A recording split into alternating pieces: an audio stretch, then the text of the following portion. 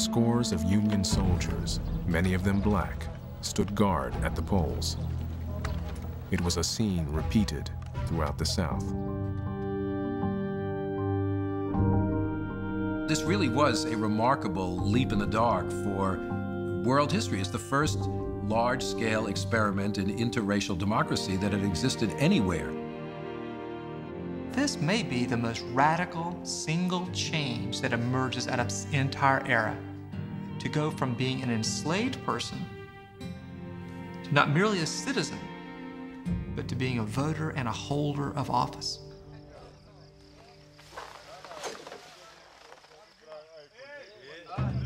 In Georgia, Tunis Campbell was among the first blacks to run for political office. Right after the war, he had set up an independent black colony in the Sea Islands of Georgia and declared it off limits to whites. Tunis Campbell was impressive in appearance. He was 6 feet tall, habitually dressed in a three-piece suit with a bow tie, carried an umbrella, a top hat. The planter class is in awe of him, but African Americans are also in awe of him, and he uses that to great advantage. Trained as a minister, he could reach into the heart of a community.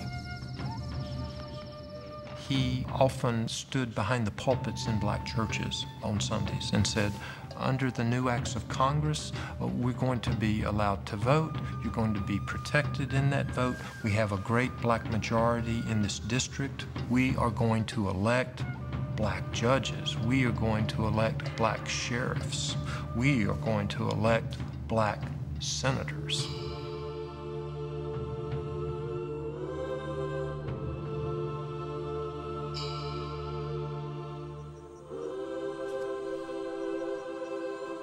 The right to vote for black people was an almost spiritual experience. It was a physical manifestation of their freedom. It meant that somebody was actually recognizing them as a political human being. The right to vote was like breathing life into them.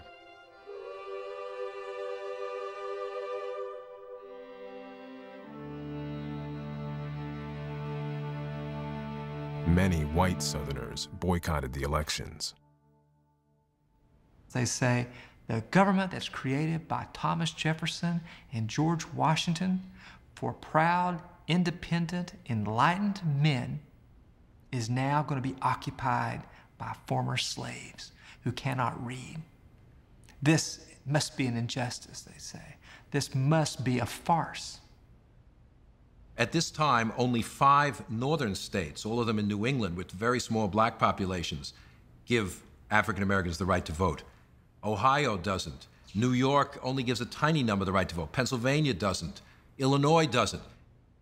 And white Southerners feel that this is just one more example of the hypocrisy of Reconstruction, that white Northerners are willing to inflict upon white Southerners things they would not tolerate in their own home states.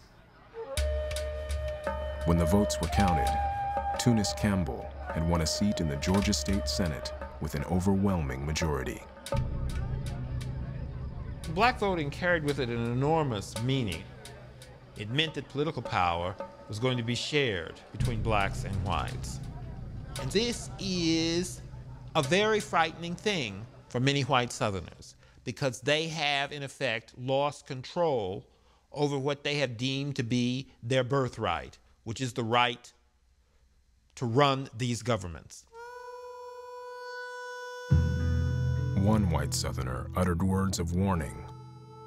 Let not your pride flatter you into the belief that you ever can or ever will govern the white men of the South.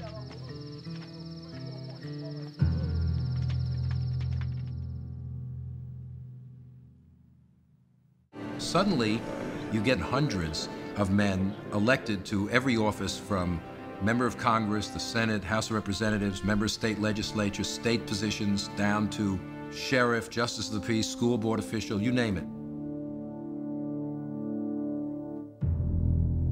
For Democrats, who had bitterly resisted the Republican Reconstruction plan, The very idea of blacks in political office was an aberration. The Negro is unfit to rule the state, the Atlanta Constitution declared.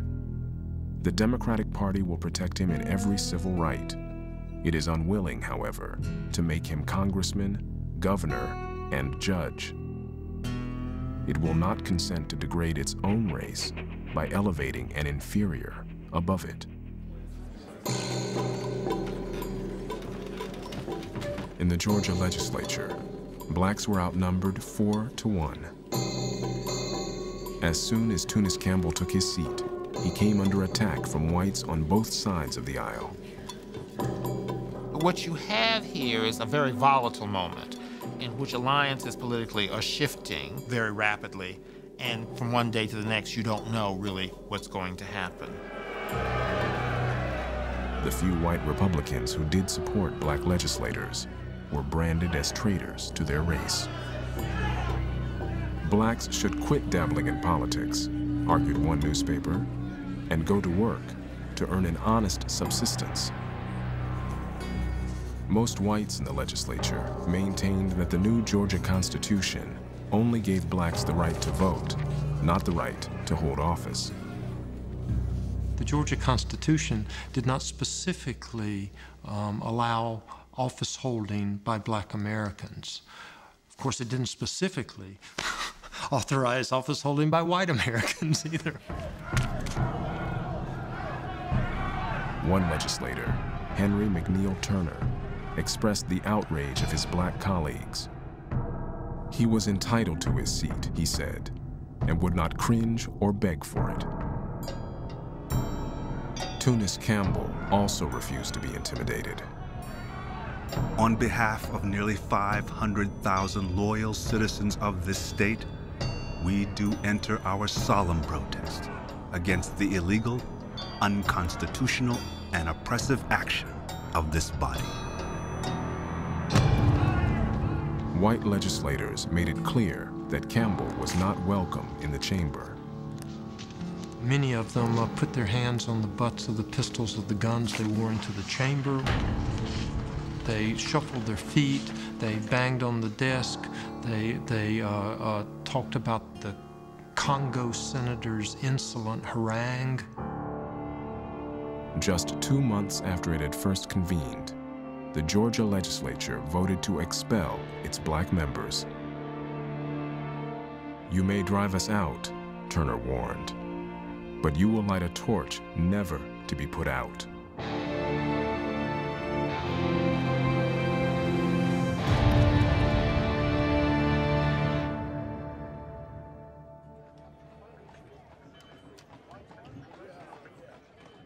Tunis Campbell immediately left for Washington to ask the federal government to intercede in Georgia. The capital was in the midst of the first presidential election since the Civil War. The campaign of 1868 came down to a battle over Reconstruction. The Democrats nominated Horatio Seymour and Frank Blair. Their views were shared by many in populous northern states like New York and New Jersey. The Democratic Party ran arguably the most openly white supremacist election campaign in American history. They painted the Republicans as, quote, nigger lovers. The Democrats absolutely repudiate Reconstruction. They basically say, if we get in, forget about Reconstruction, we're going to repeal all this and put the South back under the control of white leaders. Though the views of the Democrats had wide support, many voters gravitated to the Republican candidate, Ulysses S. Grant. They found comfort in the Union general who had won the war. Grant's slogan was, "Let us have peace." The general understood that the Northern heart cared deeply about reuniting North and South. He promised to support Reconstruction, but wrap it up quickly. There was a kind of new politics of reconciliation, a need to bring South and North together because it would be good for the economy, it would be good for the federal government, it would be good for expansion and growth. North was booming. To many voters there, Grant represented a chance to solve the Southern problem. They could then turn their attention to the future.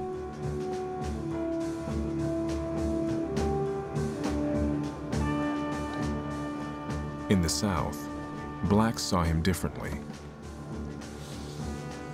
Almost 500,000 turned out to vote for Grant because they believed that at last they would have an ally in the White House. The new president seemed to prove them right. Grant and Congress ordered the Georgia governor to readmit the expelled legislators. Tunis Campbell and his 31 black colleagues took back their seats.